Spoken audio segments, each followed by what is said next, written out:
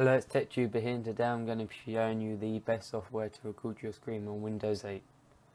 Okay, and the first thing you do is you type in OBS and then you click download, make sure it's that website, and then you just have to click yes. And if you click download, you download the 32-bit one, but say this, if you have a 64-bit system, click this and it will automatically download both of them.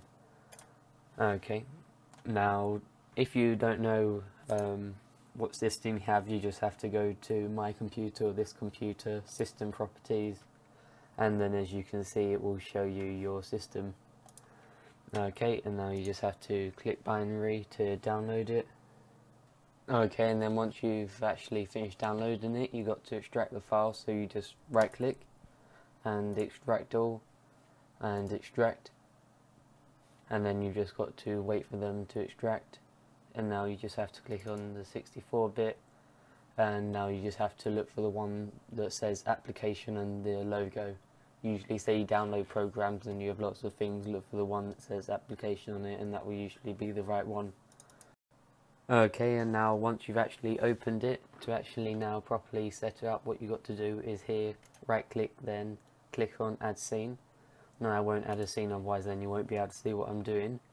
And then here you've got to right click, add, and then you've got all the different options of what you can add.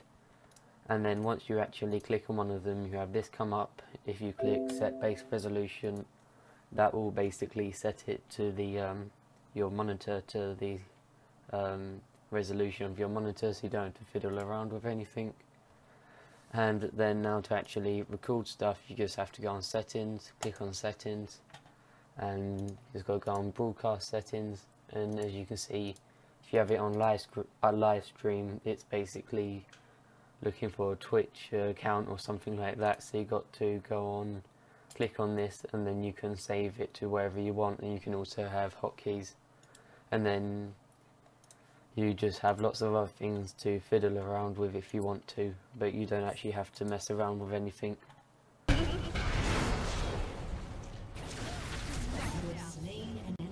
Okay, and the reason I think OBS is so good is because, unlike Fraps, you can actually record on Windows 8, and it also isn't as demanding as Fraps. Say you've got a not as powerful computer, you can record with this and also play the game without experiencing as much lag as you would if you were using Fraps.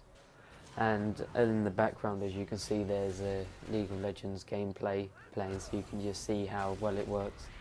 And also one of the best things about OBS is that you can also live stream, and with OBS you can get lots of added on extras, like have comments coming down the side and have a face cam on there. And you can also have face cam when you're just normally recording. So that is why I think OBS is the best recording software, or best free recording software for Windows 8.